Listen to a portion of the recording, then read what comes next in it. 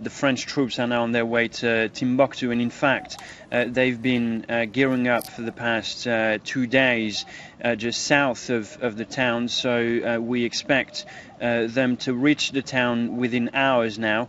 The way they managed to retake Gao on Saturday, we are told by diplomatic sources that they barely encountered resistance there, and most militants appear to have fled into some kind of desert hideouts now and regrouped maybe further north. So will that be the case in Timbuktu as well?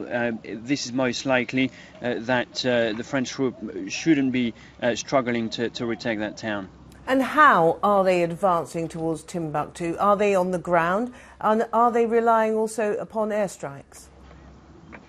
Well, the way that they've been operating so far is that they would come from the air, but a large convoy of French troops has been advancing towards Timbuktu in the last couple of days.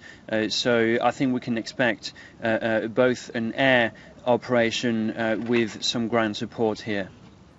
Let's assume then, should we, that French forces will take Timbuktu with relative ease. Then what? At what point will the French decide that the war is over?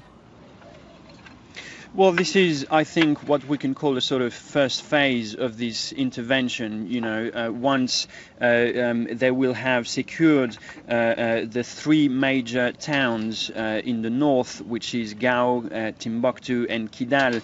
Kidal might be a sort of final showdown, actually, because we understand that militants are regrouping towards there, which is further north towards the Algerian border. But operations may prove a little more difficult once these towns are secure, with the objective then to drive all the Islamist fighters out of the vast desert and the mountainous areas, and this may well take much more time. Obviously the French are hoping that once they've cleared all the towns, the African forces will be ready to deploy and to hold their positions so that they can then engage in another kind of operations, which will be to chase down these militants, but this will certainly take much more time.